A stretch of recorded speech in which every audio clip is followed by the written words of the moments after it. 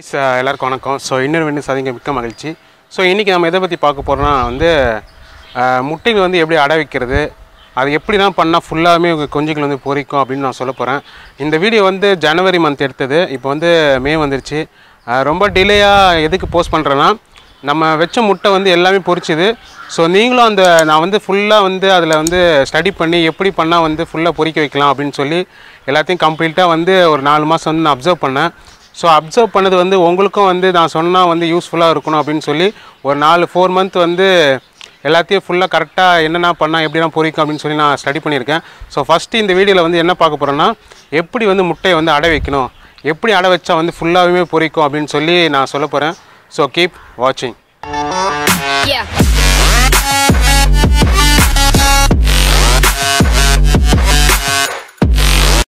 First நம்ம அடை வைக்கிறதுக்கு முக்கியமான பொருள் எதுனா, தேவையான பொருள் மண். ஸோ மண் நீங்கள் ஒரு சட்டியில், அதாவது ஒரு கோழி உட்கார்ற அளவுக்கு அது கரெக்டான அளவுக்கு நம்ம ஃபஸ்ட்டு ஒரு பானையில் எடுத்துகிட்டு கொஞ்சம் மண் வச்சுருங்க. ஸோ அதுக்கப்புறம் என்ன வைக்கணும்னா, ஸோ நெக்ஸ்ட் நம்ம வைக்க வேண்டிய பொருள் என்னென்னா ஆணின்னு கிடையாது, ஏதாவது ஒரு இரும்பு நம்ம இரும்பு துண்டு வைக்கணும். அது எதுக்காக வைக்கிறோன்னா, சப்போஸ் நம்ம இப்போ மேலே இந்த அடை வைக்க போகிறோம். சப்போஸ் ஏதாவது மின்னல் எதாவது வந்ததுன்னா அது முட்டையை எதுவும் பாதிக்காமல் பாதுகாக்கிறதுக்கு இது நம்ம இரும்பு துண்டை அதாவது ஆணி யூஸ் பண்ணுறோம். ஸோ இதுவும் நம்ம ஓரமாக வச்சிடணும். ஸோ நெக்ஸ்ட்டு நம்ம தேவையான பொருள் காஞ்ச மிளகாய். ஸோ இது எதுக்கு நம்ம வைக்கிறோன்னா,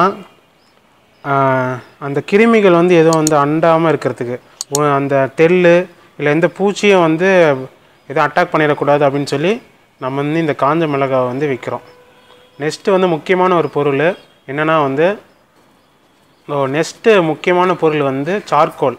ஸோ இப்போ தான் நம்ம ரெடி பண்ணோம், நீங்கள் பார்த்துருப்பீங்க. இது எதுக்காக நம்ம வைக்கிறோன்னா, ஸோ இப்போ ஜனவரி, இன்றைக்கி 10ஆம் தேதி. ஸோ நார்மலாக செம்ம குளிராக இருக்கும்.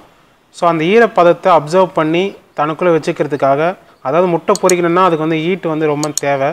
ஸோ அந்த ஈரப்பதத்தை இது உரியறதுக்காக இந்த நம்ம சார்கோல் வைக்கிறோம். ஓகேங்களா?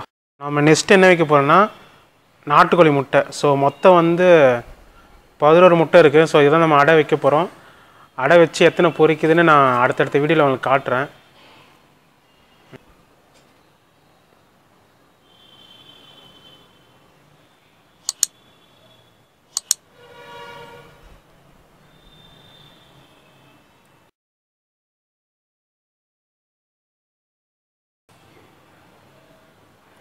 ஸோ வீடியோவில் வெள்ளையாக தெரியுது, அது ஏன்னா ஃப்ளாஷ் வச்சுருக்கனால. இது ஒரிஜினல் நாட்டுக்கோழி முட்டை தான். இதை பாருங்கள், நான் வேணால் ஃப்ளாஷ் ஆஃப் பண்ணிட்டு உங்களுக்கு காட்டுற ஆரம்பிச்சிருங்க. இதுதான் நாட்டுக்கோழி முட்டை.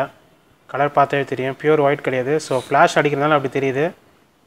முட்டையை இப்போ வச்சாச்சு. ஸோ இதுக்கப்புறம் கோழியை அடைக்காக்க வச்சோன்னா எத்தனை நாள் ஆகும்னா 21 நாள் ஆகும் குஞ்சு பொரிக்கிறதுக்கு. ஸோ எல்லாமே நம்ம வீடியோவில் நான் காட்டுறேன் கண்டினியூஸாக.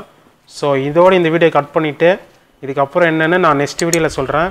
ஸோ சப்ஸ்கிரைப் பண்ணிக்கோங்க அண்ட் பெல் ஐக்கனை ப்ரெஸ் பண்ணிக்கோங்க, நோட்டிஃபிகேஷன் உங்களுக்கு வரும். பாய். பார்த்துருப்பீங்க, உங்களுக்கு ரொம்ப யூஸ்ஃபுல்லாக இருக்கும்னு நினைக்கிறேன். ஸோ இது அப்புறம் தொடர்ந்து குஞ்சுகள் பொரிச்சது, அதுக்கு ஃபஸ்ட் நாள் என்ன சாப்பிட்றது கொடுக்கணும், எப்படின்னா அது பாதுகாப்பாக நம்ம வளர்க்கலாம் அப்படின்னு சொல்லி நான் ஒரு வீடியோ நான் அப்லோட் பண்ண போகிறேன்.